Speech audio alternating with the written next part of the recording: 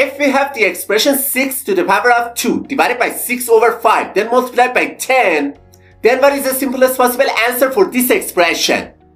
Which option do you think is the correct answer to this question? Everyone thinks this question is so easy, but it confuses almost everyone. Let's take a closer look and solve it together. And the first step to solve this question, most people go straight to the exponent, which is 6 squared. And they write this expression as 36 divided by 6 over 5, then multiplied by 10. And the next step, they focus on the multiplication between 6 over 5 and 10, because they believe multiplication has a higher priority than division. As you can see on the screen, they simply cancel out 10 with the 5 in the denominator, and this expression simplifies to 36 divided by 12, which finally gives them the answer 3. And immediately, they conclude that the correct answer to this question is option B.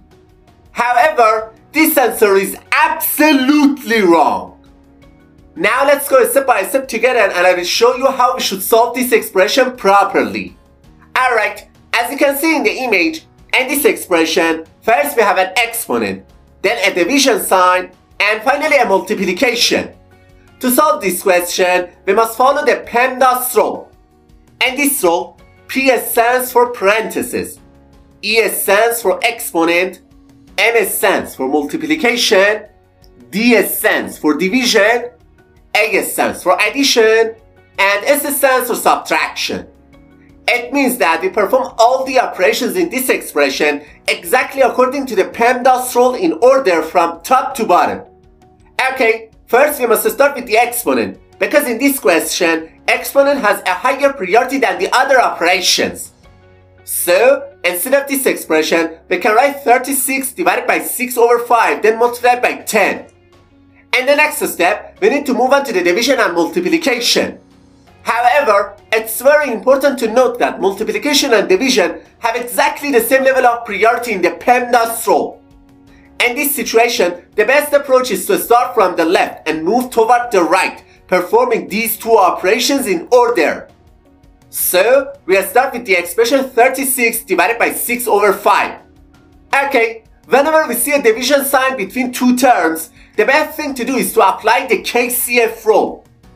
And this rule, K stands for keep the first number as it is, C stands for change the division sign to multiplication, and F stands for flip the second fraction.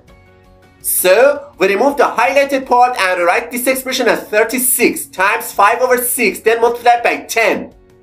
Now, we can easily simplify the number 36 with the 6 in the denominator, and instead of this expression, we can write 30 multiplied by 10. Which finally gives us the answer 300. Therefore, option D is the correct answer to this question.